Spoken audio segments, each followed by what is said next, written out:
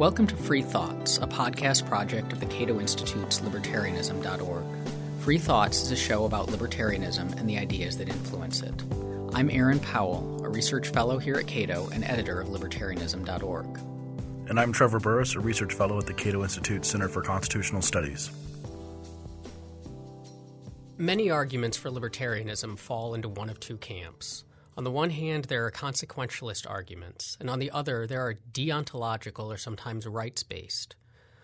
What's the difference between these two? And does one of them provide a better foundation for libertarianism than the other? Our guest today is Tom G. Palmer, a senior fellow at the Cato Institute, director of Cato University, and also executive vice president for international programs at the Atlas Economic Research Foundation. So welcome, Tom, to Free Thoughts. It's a pleasure to be here.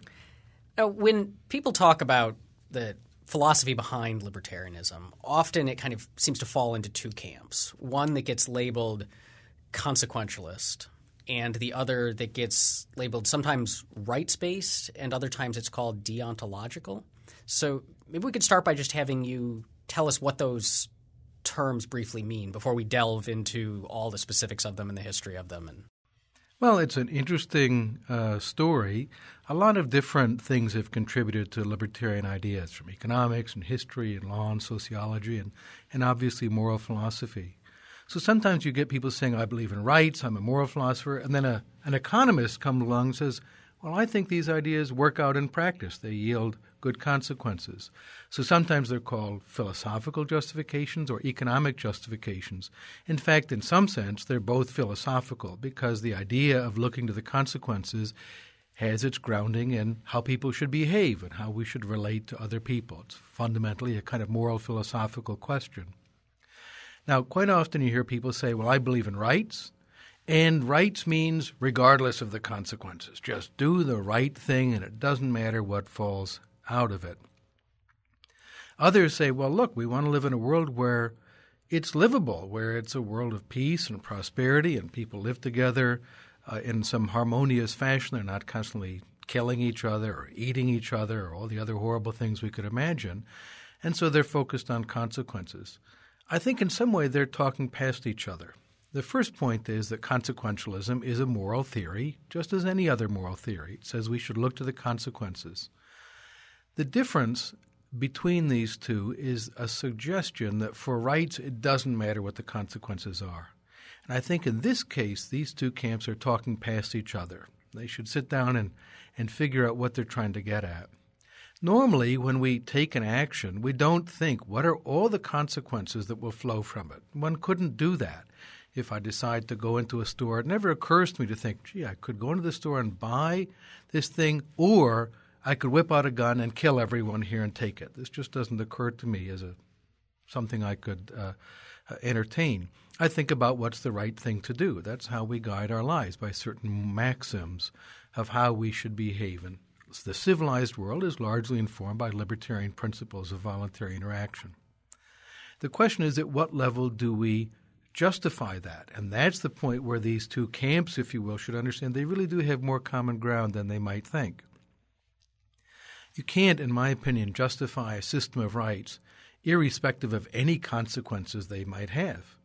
We'd look to the whole system. So the consequentialist argument is about justifying a system of rights, equal rights for everyone else that are well-defined, legally enforceable, and in the case of alienable property can be transferred. So we look at that and we say that yields the kind of world that a rational person or a decent person would want to live in. But we couldn't judge every action we take by all the possible consequences it could have. If I told you, I said, go out into the world and every time you do something, act in such a way it would have the best consequences for all of humanity. Well, what would you do? You'd be crippled by analysis paralysis. It would be impossible. You wouldn't know what to do in any given case. But I can give you a set of rules, the basic ones that we teach to children. Don't hit other people. Don't take their stuff. And if you make a promise, you should keep it. Those are pretty good rules. And you don't have to think in every case, will keeping this promise yield the best outcome or not? If I hit people, will that yield the best outcome or not? You just know, don't do that. Bad people go around hitting people and decent people don't. So the idea of rights, it's a standard of action. but it's not the justification for the system of rights as such. For that, in my opinion, you should look to the consequences. Now, you mentioned deontology. There are other people who have argued quite differently, and Immanuel Kant is a very important figure in this regard. He justified a system, broadly a kind of libertarian approach to rights. We take other people as ends in themselves. They're not just things in the world that I could move about. They have principles of motion on their own purposes and goals in life. And we are constrained in how we can treat them. So he says we should always act in such a way, if we're looking to the morality of an action, that the maxim that guides our act could be formulated as a universal rule for all, for everybody. And that tells us, for instance, don't go around stealing. If everyone were a thief, then the concept of property wouldn't make any sense, and of course there'd be nothing to steal.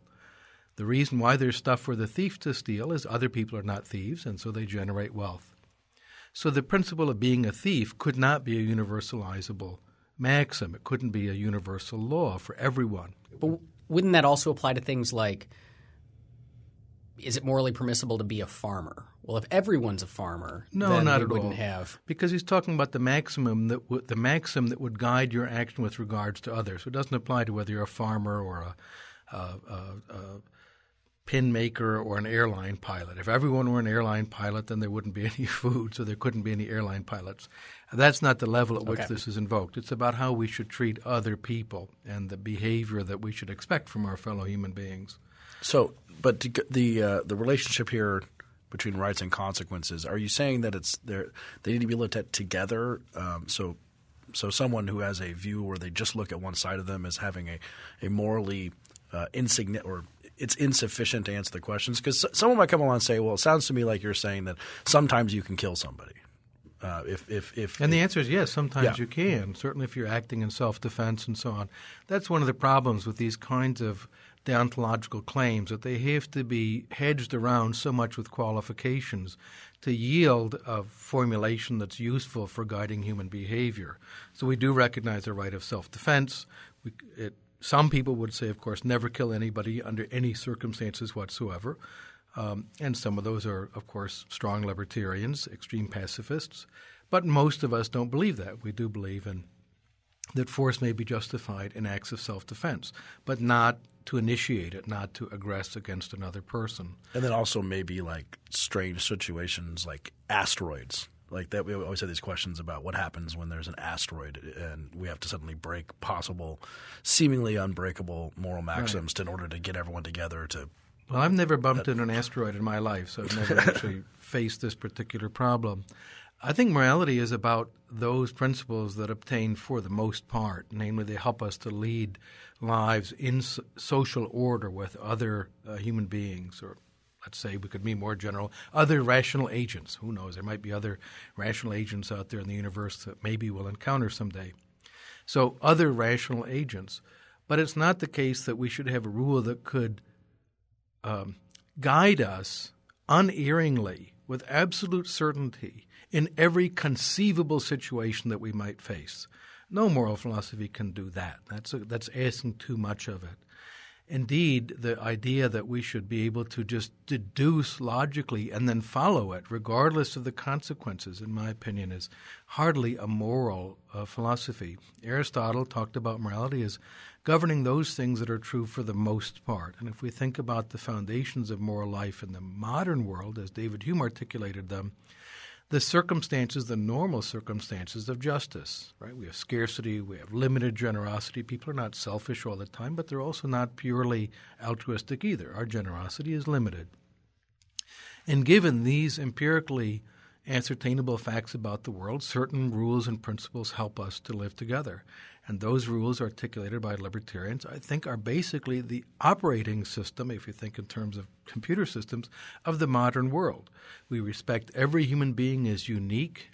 There's never going to be another person just like you, some kind of duplicate. So if I dispose with you, nothing was lost, something precious is lost. The whole system of aims and purposes that you represent in the world. And there are principles governing how people should behave, respect for the bodily integrity of other people and respect for those things that they legitimately acquire through which they realize their purposes. In modern English, we call that their property. In older forms of English, such as that used by John Locke, property meant your life, your freedom, and your estate, that is to say, your stuff. And a system of rules governing that's equally applicable to everyone and is also binding on the state as well, on the institutions of justice, generates what we would broadly call a libertarian theory of human interaction and politics. Let me ask some kind of clarifying questions about terminology, because a lot of what we've been talking about is bound up in different schools of moral philosophy. So let's set the kind of political issues aside and just look at those moral philosophical issues for a moment. So we talk about consequentialism. There's consequentialist approach to libertarianism or to whatever else.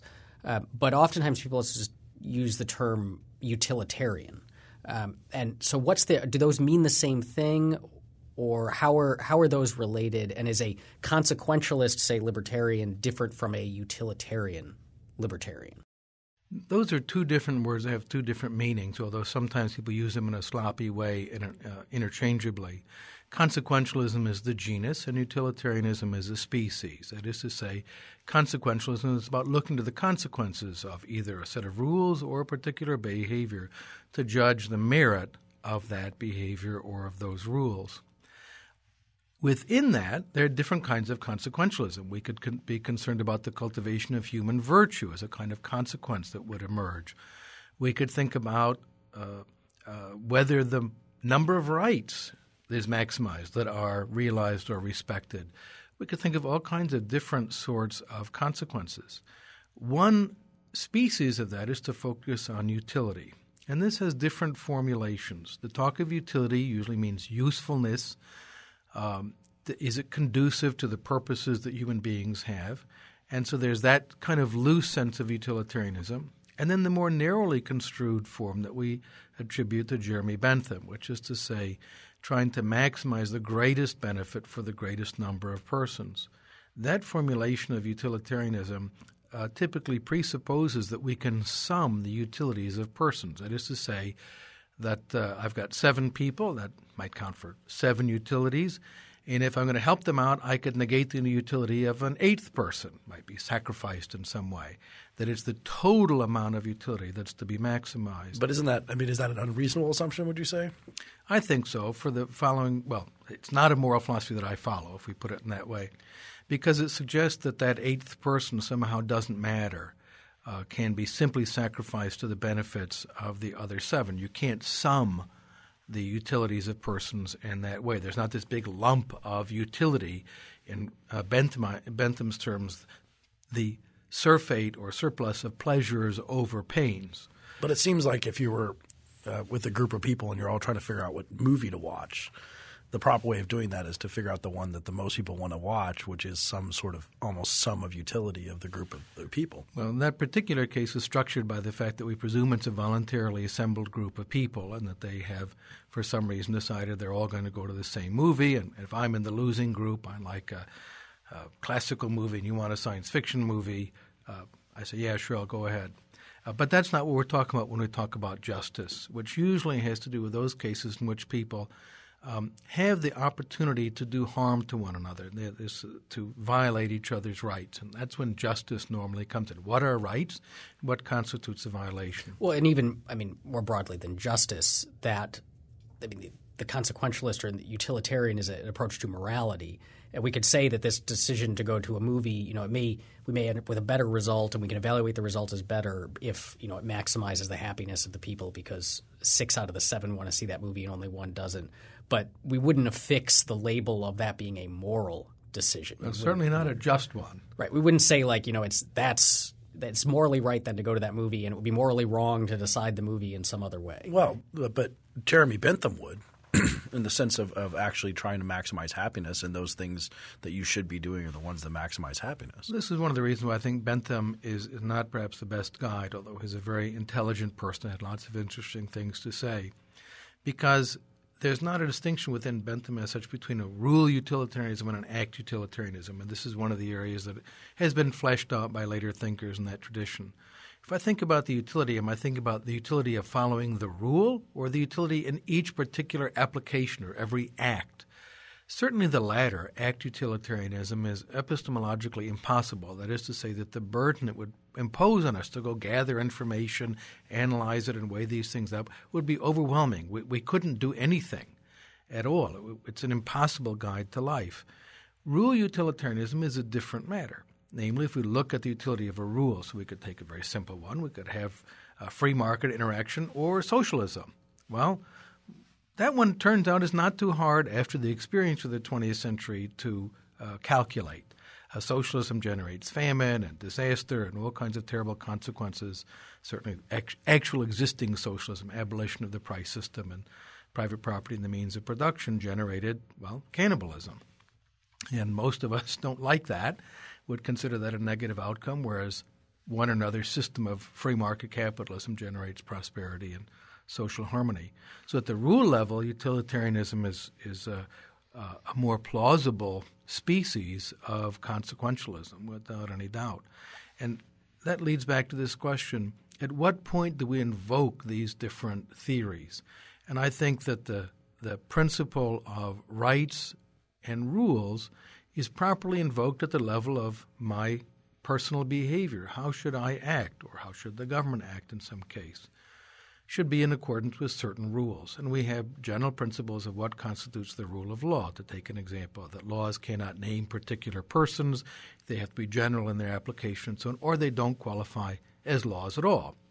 The Trevor, Burrus, and Powell law that just gave you a bunch of money from the taxpayers would be pretty great. Yeah, well, some people would like that, but it certainly wouldn't be a law because it cannot be formulated in those abstract terms applicable to everyone.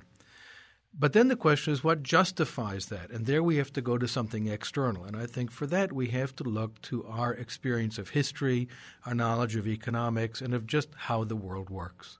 And at that level we can justify a system of rights. But then we leave that justification behind and we follow the principles that flow from it. Now, there may be some odd cases on the margins or emergency situations where we have to say, well, those rules don't really apply. The normal principles or circumstances of justice are no longer obtaining. And that would be true of odd emergency situations, lighthouse situations, and the like, in which the normal rules don't generate the consequences that we want. Now, even there are normally law-like applications. There are laws of necessity, for example. To take the old classic one, you're walking in the mountains and suddenly a snowstorm hits that you couldn't have anticipated. You're going to die of exposure, so you break the window of a little mountain cabin, get inside, and you're safe and snug. Okay, no one would punish you in some way for doing that. You did something perfectly reasonable. On the other hand, you do owe afterwards, when you're able to pay it back, to replace that window. It doesn't lift all moral constraints on your behavior. In addition, you couldn't be in that situation entirely through your own deliberate act with full knowledge of the consequences. I burned down my house and then demand to go live in yours. This is certainly not acceptable or reasonable. And in addition, I couldn't put you into the circumstance I'm trying to escape and claim that there was any moral or justification for it. I can't throw you out into the snow and take your place and say, well, it was the right thing to do. I would be punished or censored in some way for having done that. But nonetheless, there might even be extreme cases where we have to say that the possibility of coexistence of agents is no longer possible.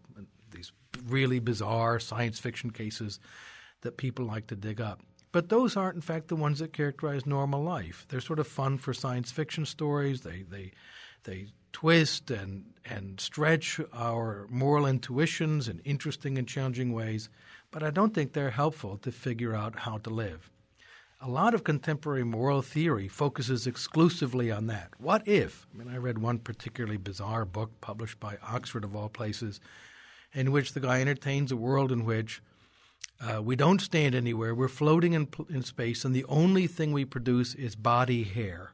And one guy's furry and the other one isn't.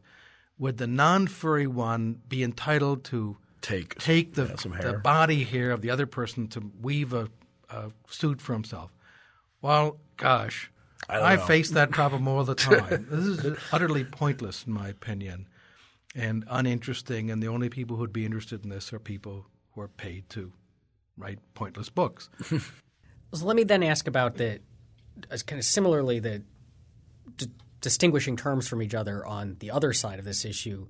We talk about rights-based approaches and then deontological approaches. Are these terms related in the same kind of genus-species way as consequentialism and utilitarianism, or are their relation different, or are they not related at all? They're overlapping in a very substantial degree. Deontological means that we look to the duty that is incumbent upon us in any particular case, and that we're guided exclusively by duty. So Kant would be called a deontological theorist in this regard, because he thinks that the human being in some ways exists as a part of the world, as a part of the natural order of cause and effect, and in another way not as a part of that. He talks about the phenomenal person, the person of appearance. That's what phenomenon means, appearance in Greek. And the noumenal person, that is to say the being of pure reason, the one that is known by the mind as such. And the latter is governed by free will. The former, the world of appearances, is governed by cause and effect, normal causal principles in the world. But because human beings have free will, they're governed exclusively by a law of reason as such. And that is incumbent upon us regardless of the consequences in the world of cause and effect. So his is purely deontological, never look to the consequences when evaluating the morality or moral justification of some act. So does this mean, just quickly, the categorical imperative that you mentioned earlier, if an action is okay, if we could will it to be universally followed, is not we don't mean that in a consequences-based way. We don't mean that like that the consequences would be terrible if everyone did it, so we shouldn't do it, or the consequences would be fine. But instead, is this some sort of like a logical contradiction, like it would simply be logically contradictory if everyone did it? More the latter, although teasing out the consequences of this is very difficult. Yeah. And there's a whole Kant industry. If anyone wants to go down to the university library, you'll find shelves and shelves and shelves on exactly these questions. But what he's looking at is more of a logical contradiction. So I gave the example of a thief. If everyone were a thief, there wouldn't be any property and therefore anything to steal. It would be kind of a logical contradiction at the level of human behavior or action. Murder, same thing. Murder, we can think of – spin those out. And by and large, I should add, those track libertarian views about human behavior. So when he says – that we should act in such a way also that every other moral agent is conceived as an end in and of himself or herself, that's quite compatible with individualist libertarian formulations of human interaction. We see other people as unique and as people who have their own lives to lead, as the levelers put it. Now, given that, you could formulate it as saying everybody has a right. We all have rights not to be treated in certain ways. And indeed, the silver rule is a nice invocation of this. The golden rule, act always in such a way as you would like other people to treat you. That's a very strong view. I would like other people, for instance, to be nice to me all the time, so I should always be nice to people. The silver rule is a somewhat easier one, I think a better foundation for law. Don't treat other people as you would not want to be treated yourself. And that formulation kind of falls out of the Kantian formulation, and it's a very good rule for how we should interact with other people, certainly when it comes down to the level of rights. So you could give a rights formulation to a deontological view of the world, but it is not inherently in all circumstances rights-oriented, but quite compatible with that. Now, rights, however, could be grounded in other ways. For instance, Kant has this categorical imperative, that is to say it's absolutely true. It's a categorical statement, always, under all circumstances.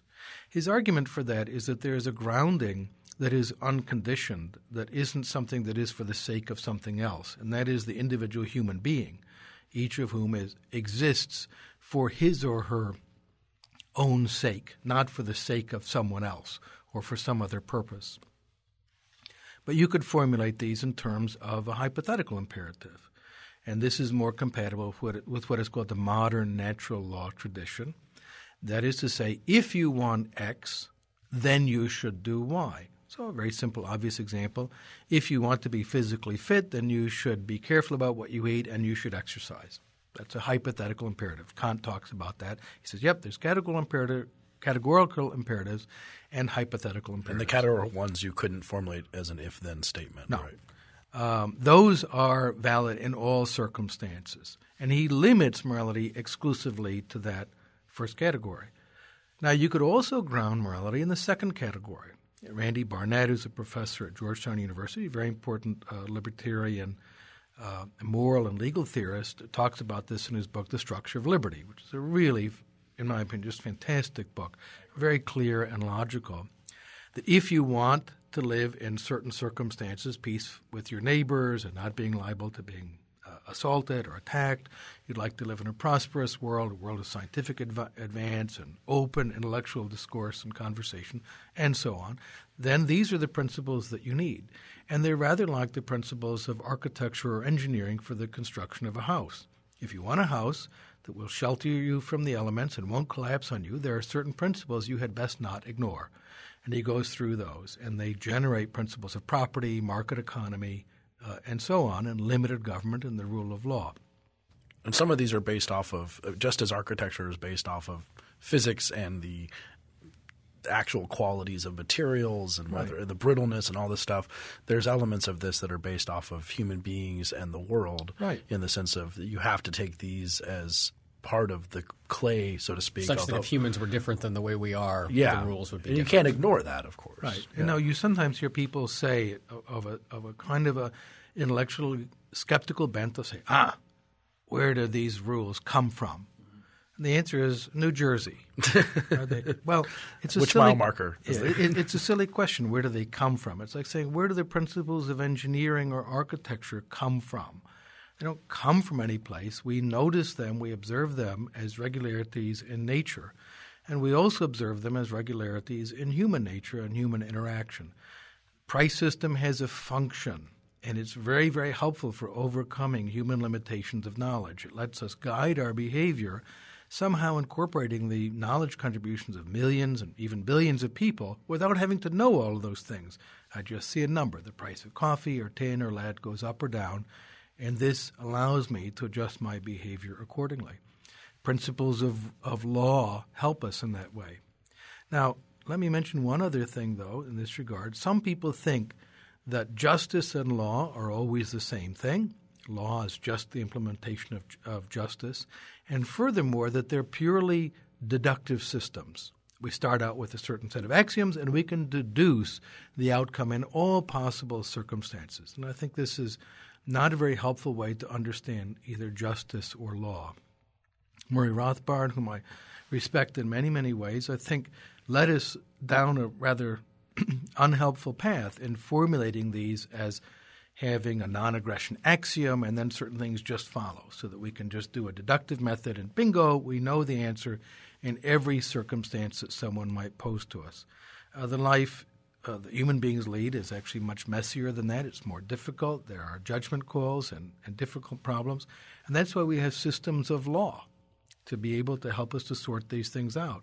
Well-meaning people who think they understand the facts and the law and the rules may actually disagree, and we need legal institutions, judges and juries and so on, to be able to sort these things out and then provide guidance for future circumstances where we may encounter similar cases. It's not just a matter of sitting in a chair and deducing what would be the proper outcome in all cases. That's why law is important. I often say in that regard that if you can't have a principle or you can't figure out the exact principle in this, you can choose a process. And in that way, law can provide judges and juries and other things that can give you an outcome when you can't deduce it from first principles. Normally, these outcomes do generate some kind of principles that one can glean that would guide you in future situations that were not clear without that principle. Okay, so I know you have said that the consequentialist versus rights-based views are, in a large sense, both appropriate, and which one we use depends on kind of what level we're talking about. But for now, I'd like to try to still keep them distinct.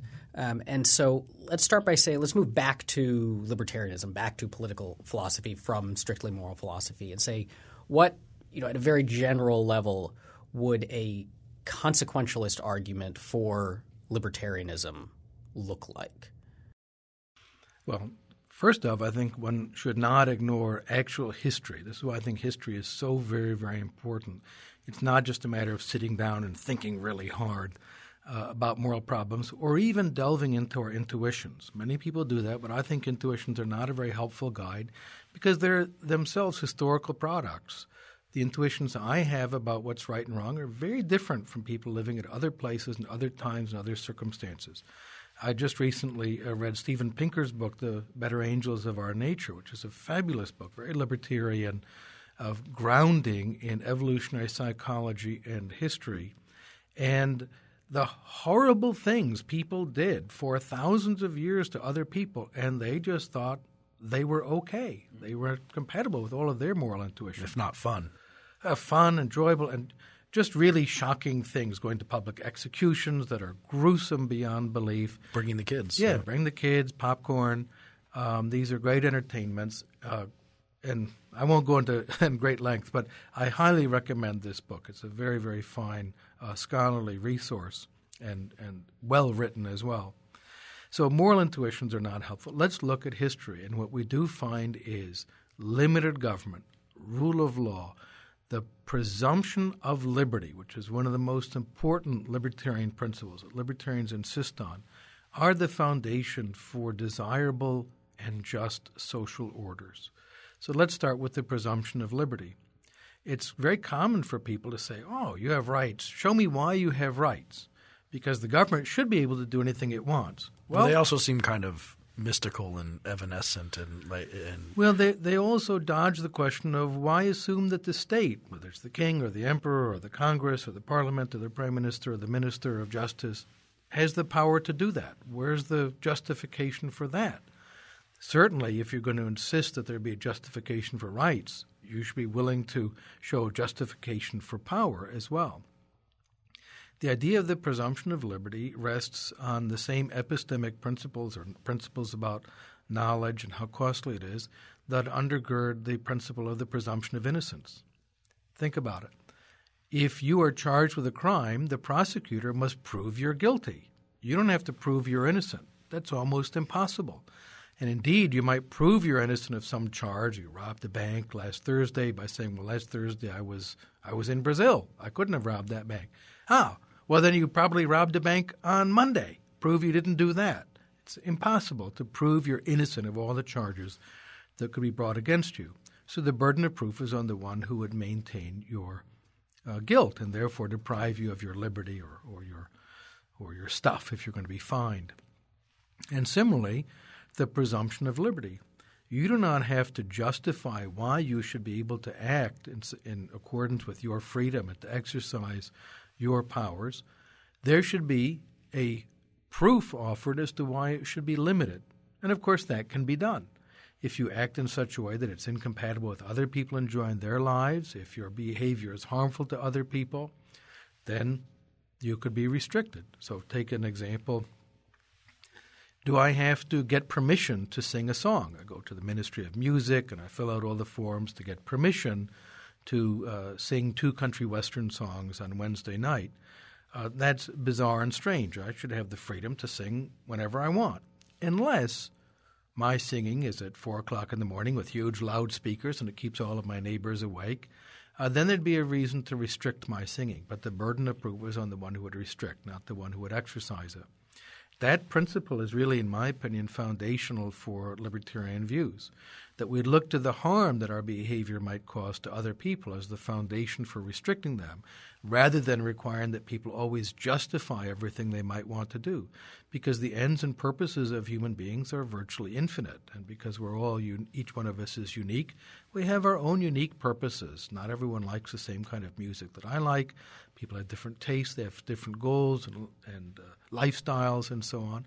They should be free to pursue those unless their pursuit could be shown to be harmful to others, in which case you could restrict it. Could that possibly be some people might say that that is rooting the ethics of liberty and a system of libertarian a presumption of liberty and individualism that maybe is not warranted because if we're looking more at community-oriented values, or maybe something like Rousseau would say about his view of the relationship between the individual and the collective, that you need to justify the individualism of that argument. I don't think that's quite right, and one reason is that other approaches that posit a kind of collective entity are incoherent. What they normally do is, rather than recognizing that there is such a thing as community, that there are human groups, there are societies, nations, and so on, but they think that those groups are individuals like you and I are individuals, and that's a fundamental mistake, in my opinion. It's a very, very common one, and often committed by very intelligent people who just haven't thought very clearly about this. The consequence is sometimes libertarians go the other direction. They say, oh, there are no groups. There are only individuals. That's all there are. And I think that's also silly. If we look at it more carefully, the ontology of groups, that is to say, what is it to be a group?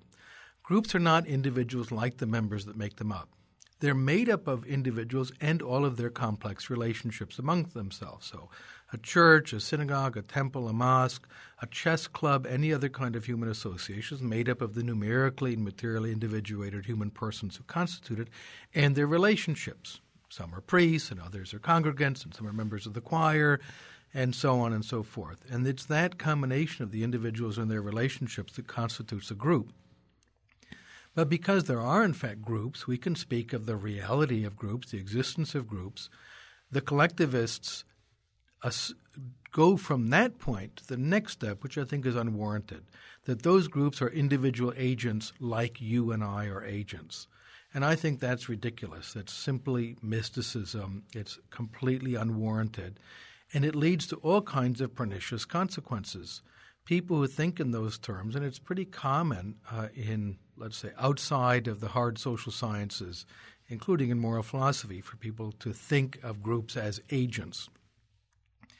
What happens is that they miss all of the interesting questions. So if they say, oh, well, the United States invaded Iraq or France invaded Tunisia, they act as if the United States or Iraq were some giant person who maybe was angry or upset or something like that, could be understood as we understand the motivations of individuals.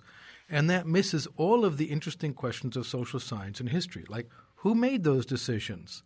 Why were they made? What was the complex process by which these decisions were arrived at? And then when the soldiers were sent, why did they obey? But what was going on there? Real social scientists asked all those questions, and these methodological collectivists can't. They have wounded themselves methodologically such that they can no longer ask the interesting questions of sociology, economics, and human interaction. So you bring up this word collectivist, which is a word that is used a lot even outside of libertarian circles. You hear various people use the word. Do you mean just people who think of the group as a unit, or is there more to the collectivist mindset? There's more core sort of beliefs in the collectivist mindset. Well, there's a kind of methodological collectivism which says that the collective acts as an agent, that it has a kind of moral unity to it that gives it moral agency. And this, I think, is, again, pseudoscientific and mystical. But then there's a moral collectivism which assumes that the well-being of the collective is superior to that of the individual members of it.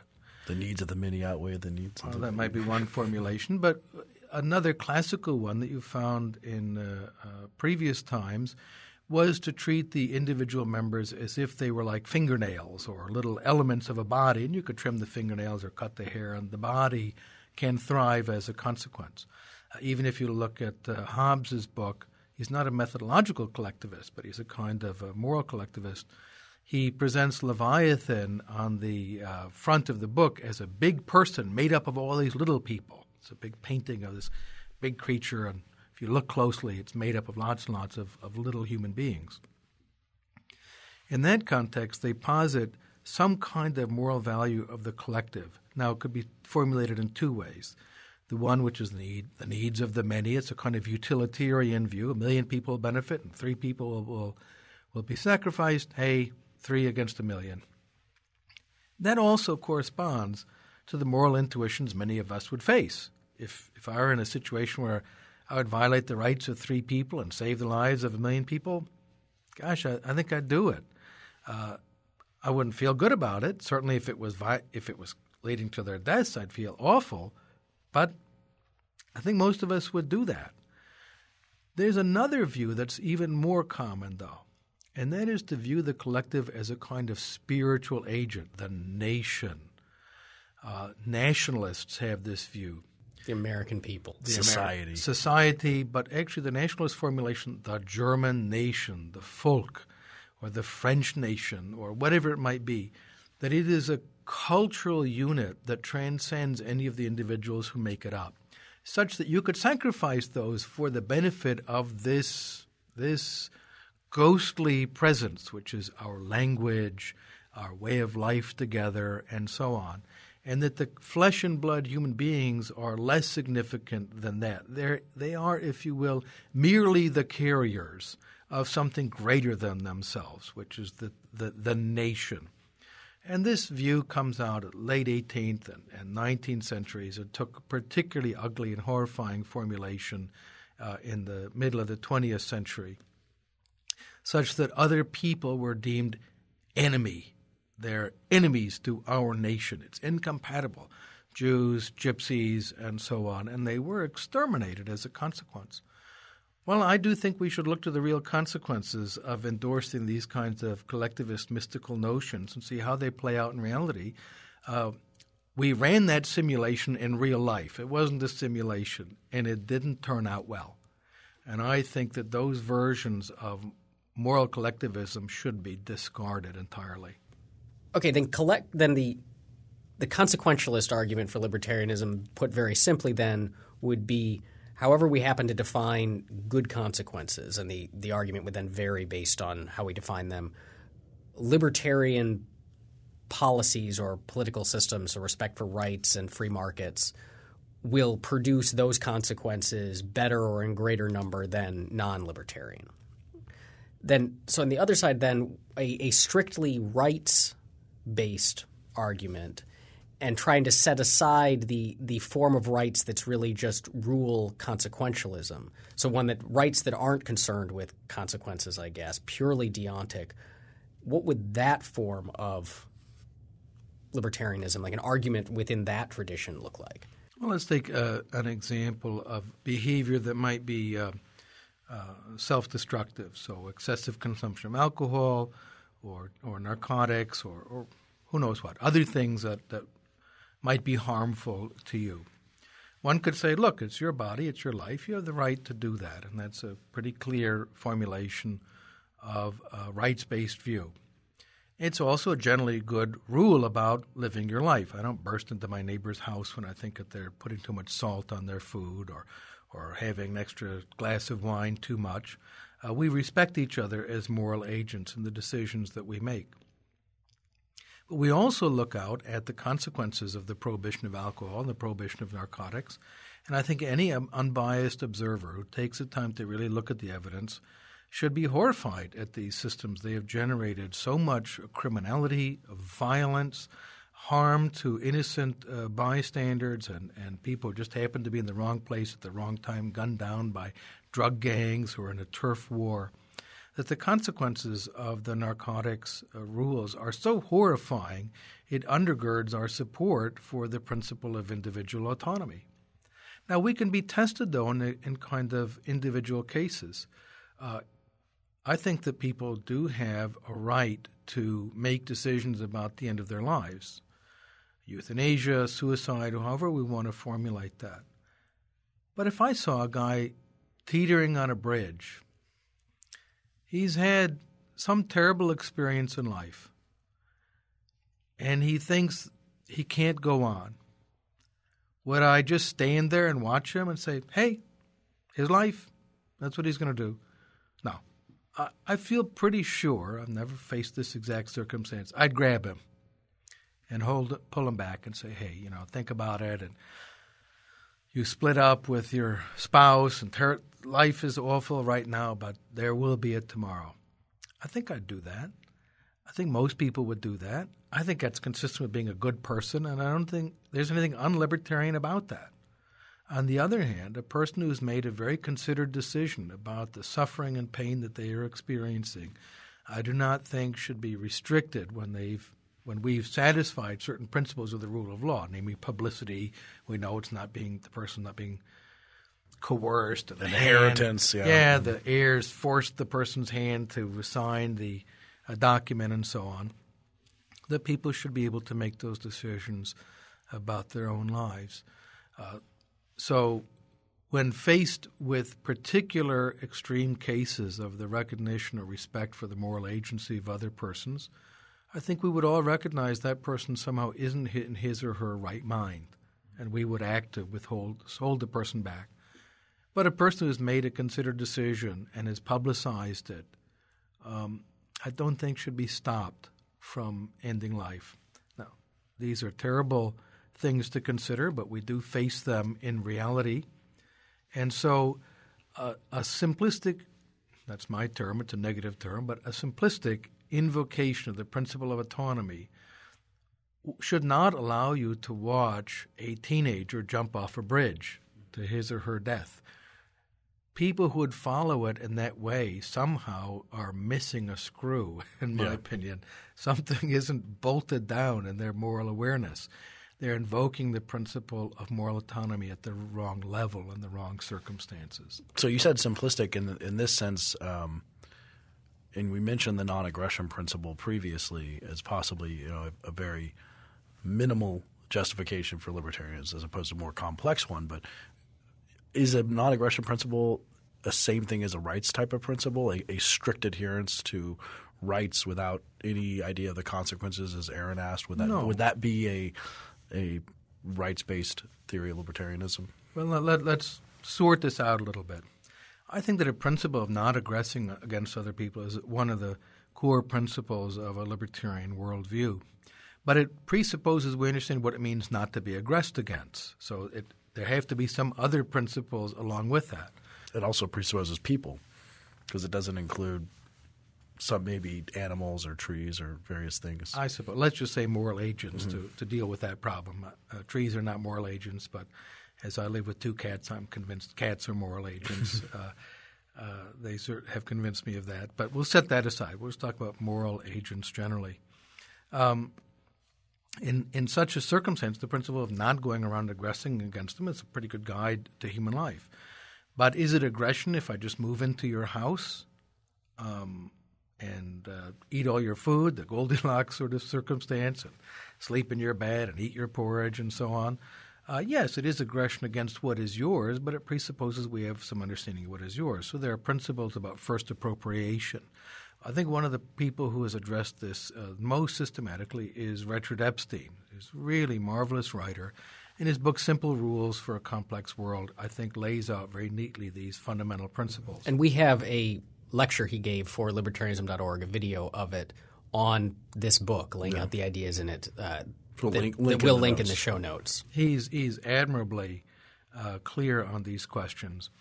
Now, given that, we need a rule of first appropriation. We need a principle of non-aggression. We need a principle of contract that allows people to engage in mutually beneficial exchanges amongst themselves. What I would take exception to is those who argue this as a non-aggression axiom. Axiom means just something worthy of belief, a kind of starting point for everything, and that somehow libertarianism would flow directly out of that without any other principles at all. I think that's really a mistake. And it suggests, again, this model that libertarian thinking is just purely deductive. Mm-hmm.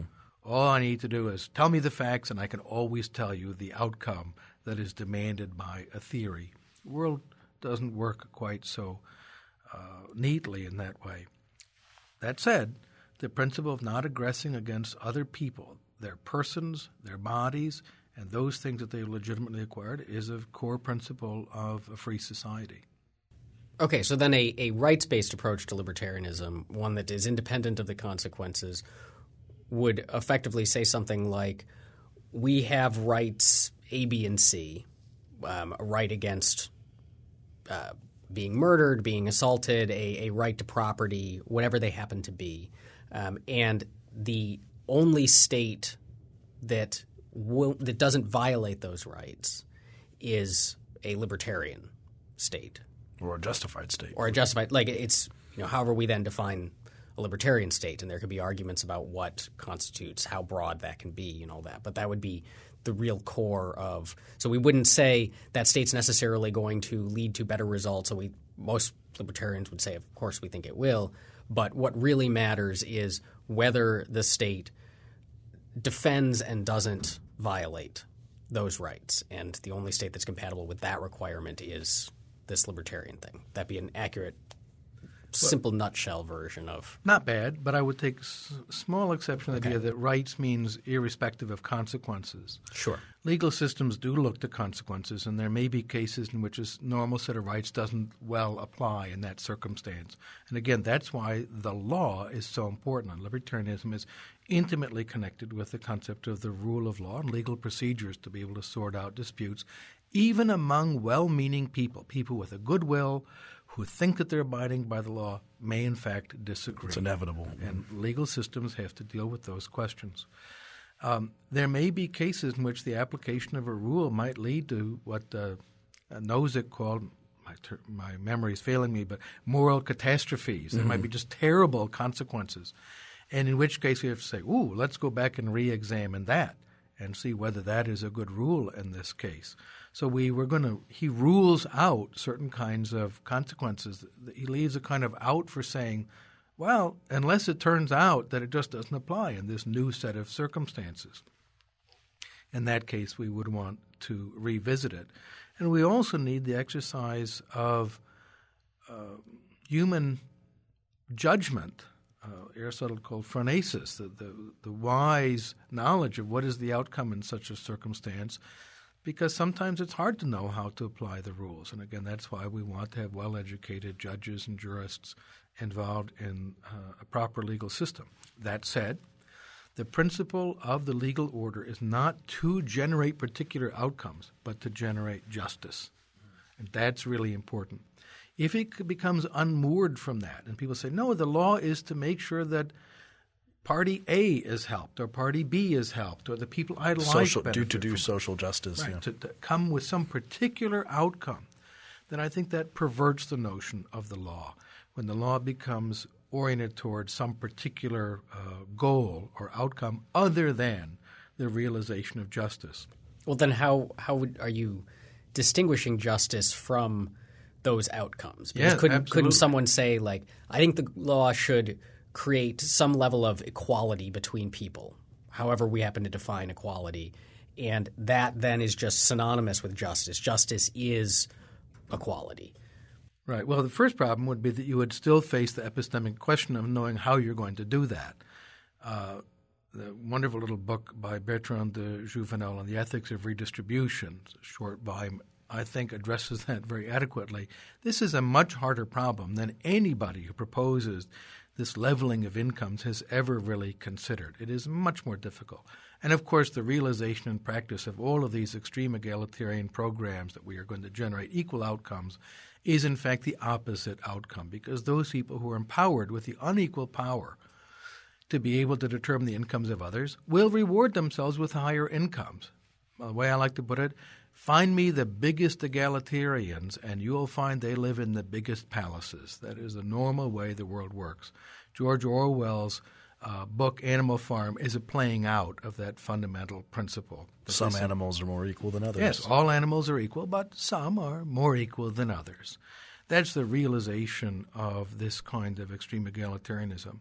So I think even attempting to say that the legal system should generate certain kinds of outcomes other than following the procedures and the rules and ensuring that they are fairly applied without regard to race, color, creed, height, eye color, et cetera, is the function of the legal system. Now, that said, the point is that human beings on the basis of such rules can generate more order, a more prosperous society than anyone utilizing the legal system as a tool could consciously aim at or even conceive. And that is the other part of libertarianism that's so important. We talk about rights, but we also have the social order of spontaneous order. When you attempt to institute an actual ordering of society by means of the law or by some institutions of force, the typical result is actually social disorder, harmful behavior, disharmony, conflict, and the general degradation of human social relations. In contrast, and this is where libertarians draw on economics and sociology and other disciplines, when the rules are clear, understandable to all, when you have rights that are well-defined, legally secure, and transferable under principles of contract, the social order will generate more harmonious interaction, more order than the rulers or guiders of the state could have imagined. So the function of the state or of the legal system, if you assume that that's a portion of the state, is to generate the framework within which people create social order, but not to generate that order itself. That's a really important distinction.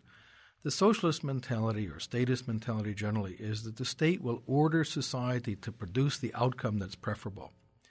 But in fact, it usually doesn't work. They don't get that particular preferred outcome. You get all kinds of unintended consequences. People will attempt to evade these things. The classic example is the war on drugs. We have the war on drugs to make sure people don't take drugs, from which we conclude, since we have a war on drugs, no one out there is taking any drugs, right? Yeah. But the reality is, if you ask people where are the two easiest places to score illegal narcotics in the United States? Prison and school. Yeah, prison and high school. Yeah. The two places they're absolutely strictly forbidden from. Mm-hmm. This suggests that this attempt to generate behavior on the part of the population doesn't work. If, in fact, what you want is a society of sobriety, then have a society of freedom of choice. Some people will become drunks. Some people will ruin their lives, but the vast majority will learn how to behave in a sober and proper, self-regarding manner. Well, maybe that just means, though, this is the devil's advocate position, that there hasn't been enough socialization or control of people and how they should behave if they're behaving differently than well, you could execute a lot more people, but even in societies with the death penalty for trafficking narcotics or dealing with narcotics where they hang them or draw and quarter them or shoot them publicly, there are still people doing drugs and narcotics. And so if you go to countries with these extraordinarily draconian penalties, you go to some countries at the airport, you see the thing that says drugs equals death, and it's got a hangman's noose and all these scary things. There's still drug traffickers in those countries. Just as we find in the United States, if you deal drugs and get caught, you go to prison. And surprisingly enough, our prisons are crowded with people who are not deterred by the possibility of that punishment. We've unfortunately run out of time. But to sum up, is it actually the case then that these two schools, which at the beginning we talked about as being distinct, and then many people think you're either a consequentialist or you're a rights-based thinker, are in fact not all that distinct at all? No, I think in fact they're really quite compatible. I don't know of anybody who really doesn't believe in rights at all if they believe that there should be rules to guide social interaction. That's a belief in rights. Some of them who say, I don't believe in rights, might have a mystical idea of what rights are, like it's part of your pineal gland or some little portion of your body. If I open up your heart, I'd find a little fish inside of it that constitutes what your rights are. Rights are rules that govern human behavior, what we should expect from other people and how we are permitted to behave ourselves. So the question is, if people believe in rights, and the belief in rights is fundamental to a libertarian perspective, rights that impose duties and obligations on all of us. Your rights are correlative to my duties not to aggress against you or to harm you. Then the question is, well, why do we believe in those things? What's the reason? And you could then say, well, you could have this Kantian argument that it has to do with the requirement of reason as such, and that we would follow those principles even unto the end of the world, regardless of any consequences. I don't find that very plausible. I don't think most people do. I'm not sure even Kant did. what we find is that's a very good formulation. Don't look to the consequences, but do the right thing that guides us every day. But to justify that as opposed to a system of collectivism or all the other political ideologies out there of collectivism, fascism, National Socialism, socialism, Bolshevism, and so on, we do so on the grounds that these are the rules that will produce a society of decency, a society of a good life, and the pursuit of happiness. And that's a pretty good reason to justify a system of rights. We thank Tom for joining us today on Free Thoughts, and thank you for listening. If you have any questions or comments about today's episode, you can find me on Twitter at ARossP. That's ARossP. And you can find me on Twitter at TCBurrus, TCBURRUS. And if anyone would like to raise objections or share your thoughts, I'm always open-minded to hearing new arguments, and you can find me at tomgpalmer@gmail.com, or you could look me up, Tom G. Palmer, on Facebook. Free Thoughts is a project of Libertarianism.org and the Cato Institute and is produced by Evan Banks. To learn more about libertarianism, visit us on the web at www.libertarianism.org.